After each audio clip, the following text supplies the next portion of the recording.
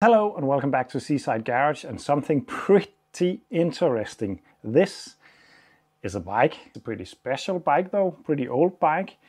Velocipedium, if you are watching this video, I think you will appreciate the bike itself. But on the bike is a clip-on engine. And this is a really interesting engine because this was produced in Germany just after the World War II. There was some limitations on what German manufacturers could build back then. They could not make any motorbikes larger than 60 cubics, I think it was, after the war. This is 18 cubic. I think it's the tiniest engine that I have ever seen, unless it's one of those nitro engines for a remote controlled car. Not only is this a very tiny engine, this is also a diesel engine.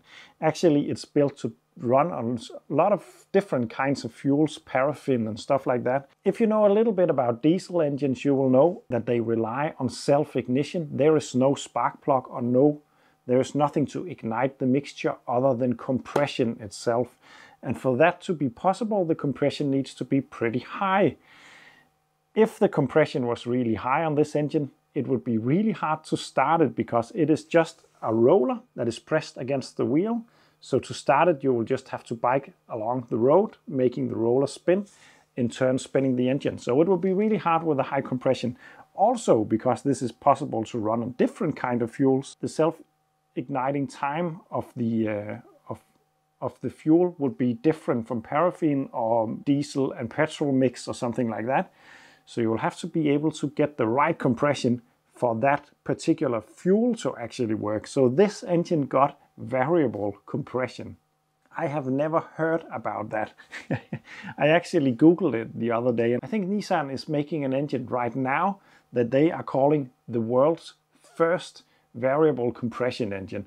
But it's not true because this is also variable compression, and we are talking back in the 40s on this one.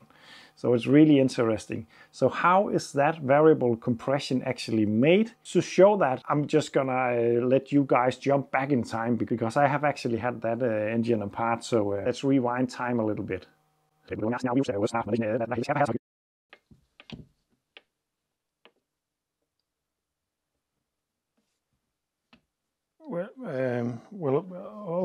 Okay.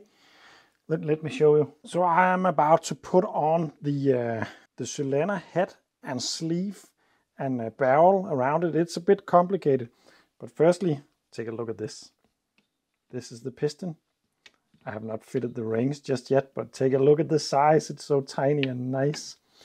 Anyway, on top of this goes what looks like a normal cylinder, but actually the piston is not making compression in this bore because, as you can see, it's a lot bigger than the actual piston. But this one actually goes onto the piston and then into that cylinder like that. So this one got the intake ports and the exhaust ports, and then you can see at the top end it got these grooves. These grooves fits together with the cylinder head, which is another place, because that is still attached to the bike. In there you can see those two notches. And then you can also see two cables. They are going to the handlebar, and if I turn the handlebar on the left side, you will see they turn. And when they turn, they will force this inwards and outwards again, in terms that will lower or raise the compression. So it's a variable compression engine, which is amazing.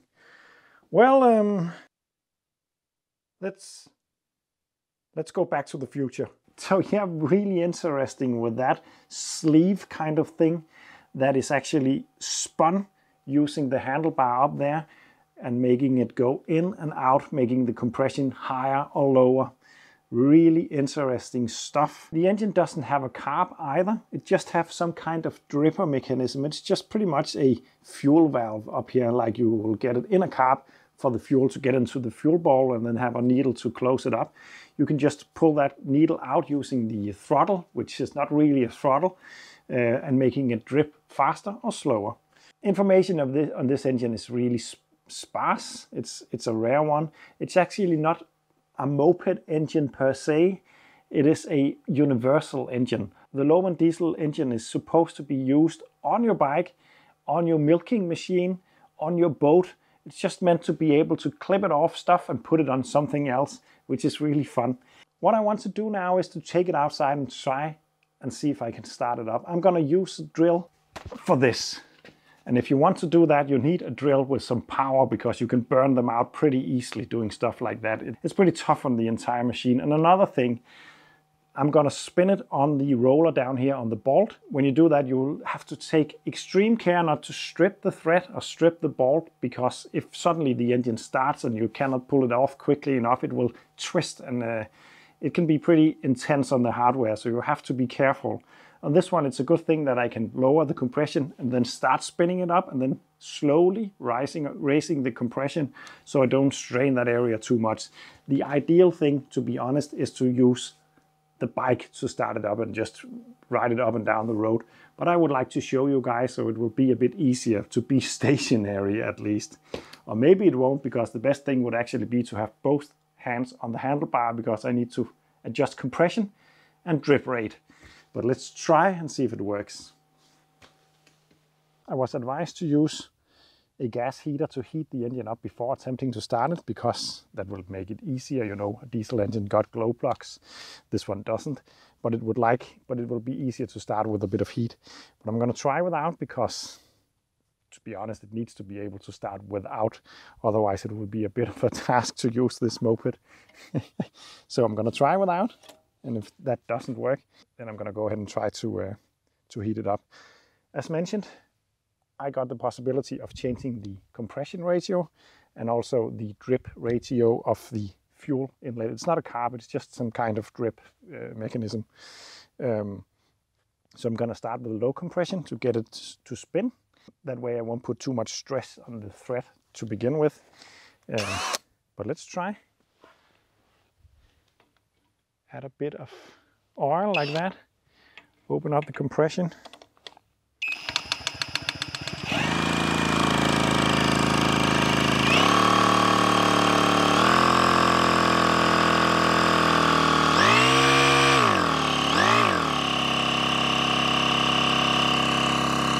I can smell diesel now.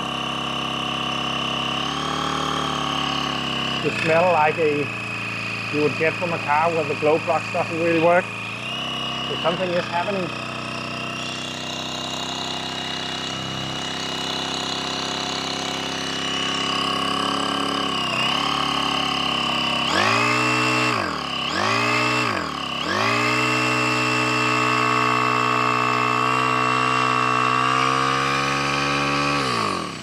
Almost.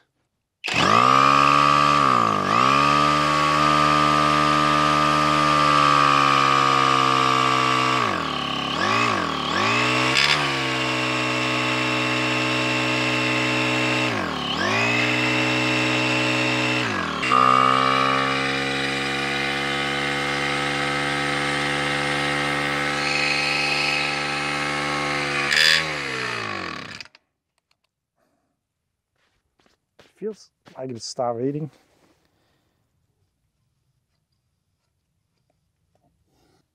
It feels like it's just not getting a lot of fuel. It feels like it starts and then uses all the fuel, and then not enough comes in there.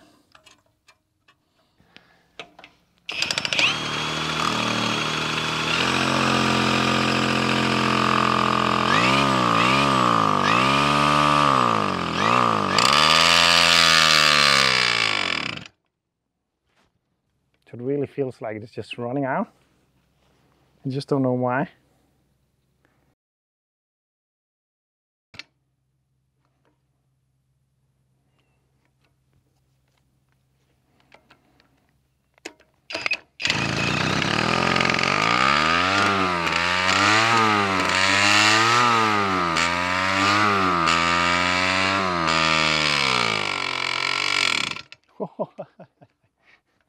So I think I got it now. It seems as though the adjustment on the fuel supplier is a bit weird. I have to screw it out a bit, the entire assembly, to give it enough fuel. and then it's very difficult to balance the two stuff, compression and the drip rate, to get it to actually idle right.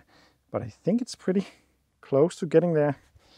I'm a bit puzzled about why I have to unscrew the top part of that to give it enough fuel, so maybe the needle needs to be moved or something, or maybe it's just slightly clogged. That could also be the case. Just gonna give it one more try. It's really fun. A bit smelly though.